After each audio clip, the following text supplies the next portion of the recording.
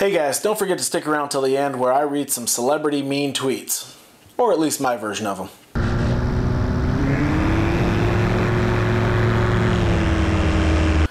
I've been wanting to do a follow-up to the near-death experience video that I made about Oshkosh. I think overall it was received very well, but there are a few people that made some judgments based on, limited information, the way that the video was edited, and quite frankly some poor terminology that I used during the video. As I mentioned in that video, my main goal was hopefully to help others learn from maybe mistakes that I've made or mistakes that I've learned from other people's videos. It wasn't intended to be any kind of full instructional video. I'm not a CFI, I'm not qualified to explain those things in full detail.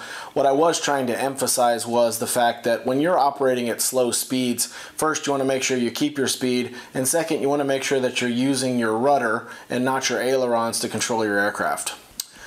I've never actually even been through spin training, so for whatever reason when I got my pilot's license back in 2014, I guess it wasn't a requirement to go through spin training. We didn't do any type of spin training.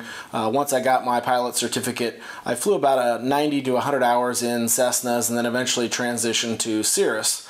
And of course in a Cirrus you're not going to do any kind of spin training, so I've been flying Cirrus now for over 500 hours until I got into the Highlander. So one of the first things I wanted to clarify was that I was not competing in any type of STOL competition. We were simply flying the pattern. So at Air Ventures, there are 2 times per day where you're allowed to fly the ultralight pattern and do normal takeoffs and landings to a full stop, after you've attended the daily briefing each morning where they remind you of the rules as well as some of the dangers that you might encounter when you're flying the ultralight pattern.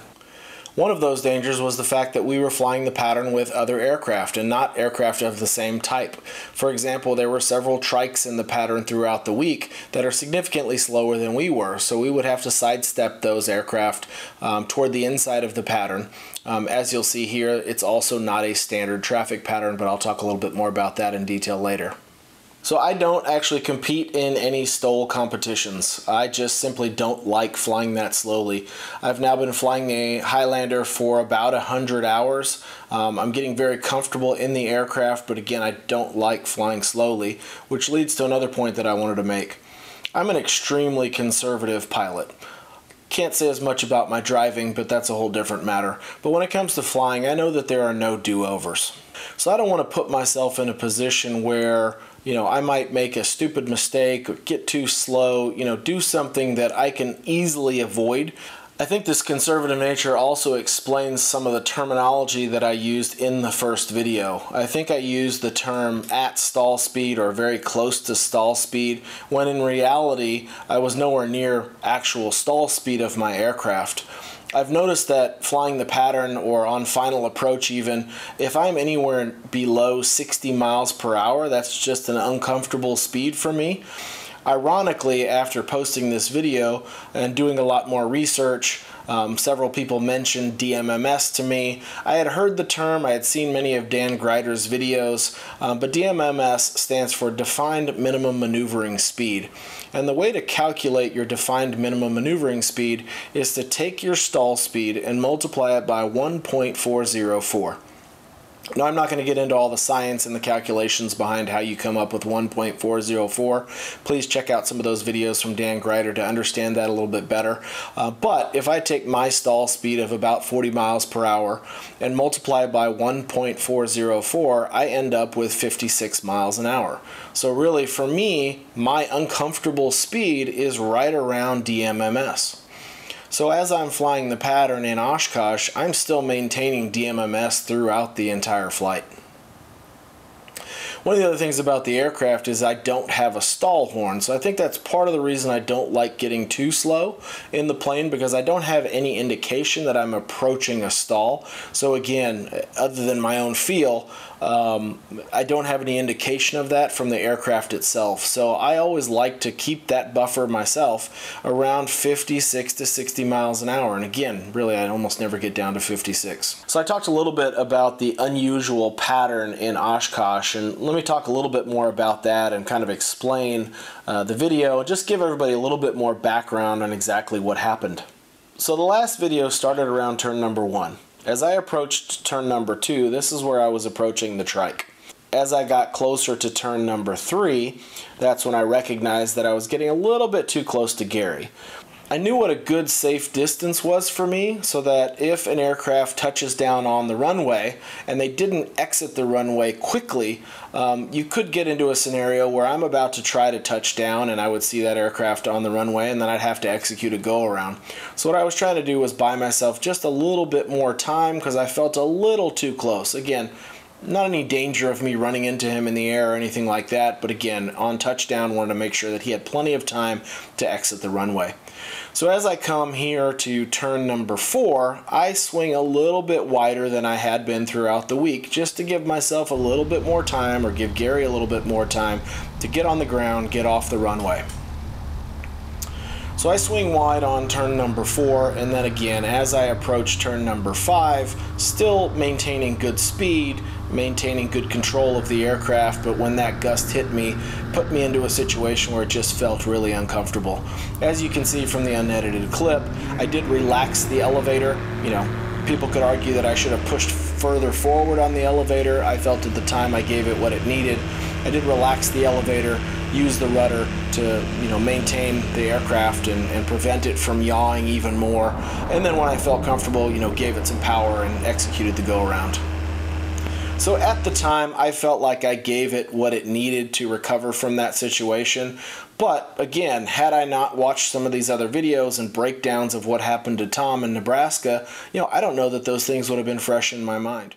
Speaking of Dan Greider, he actually reached out to me this weekend to ask permission to use my original video to do a breakdown. After talking to him, I sort of begrudgingly gave him permission to use it. I say begrudgingly because I've been wanting to create this follow-up video to clarify a few things for a while now. Hopefully that helps clarify some things, but I think Dan will probably still use the first video and have plenty of things to criticize about.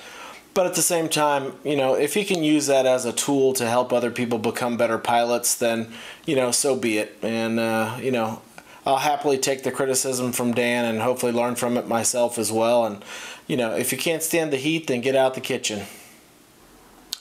So if you're still watching the video, I appreciate you sticking around. I thought it'd be fun, as I mentioned at the beginning, to do some celebrity mean tweets. Obviously, I'm no celebrity, but I've been seeing a bunch of these on YouTube lately where celebrities read mean tweets that people have written about them, and then you get their reaction to that. So I thought it'd be kind of a fun way to, you know, read some of the comments that I've gotten on that last video and respond to a few of those. The first one that I thought was pretty entertaining was from Gobstoppa. He says, "My advice, learn to fly. Learn to know the limits of your airplane in all conditions. Above all, wake up, fool." I guess he is a Mr. T fan.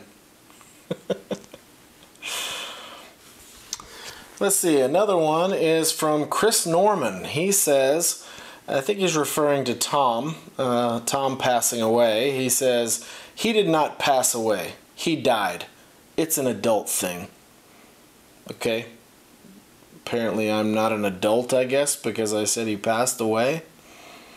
Whatever. Another comment from Barley Paw. He says, "So, with Tom's tragedy, is balls to the wall and gain altitude out of the pattern an acceptable correction? Or was there just too much traffic?" So there wasn't too much traffic, but I think as you can see from the diagrams earlier in the video, it is a pretty tight space there. So, you know, there's no exit, for example, out to the east. There are some limited options, but at the same time, I didn't feel like I was in a situation where I needed to go, as you say, balls to the wall to gain altitude. I was perfectly controlled into that last turn, again with the gust hitting the wing and you know, pushing that wing down certainly got me in an uncomfortable situation, but really up until that point I was not in an uncomfortable situation or at, you know, a slow speed or anything like that. This next one I'm particularly proud of because I am a huge Tombstone fan, huge Doc Holliday fan. Doc Holliday commented, "DMMS." Man, thanks, Doc. I had no idea aviation was even around back in your day. Another comment from Hall Effect 1. This was a lot less exciting to watch than I was expecting, but I'm happy for it. Glad you are safe. I'm glad I'm safe as well. Thank you. And finally, from Pompeii Monkey, he says, old, bold, etc. Obviously referring to the old saying, there are old pilots and there are bold pilots. There are no old, bold pilots. Thankfully, I am neither of those, at least not yet.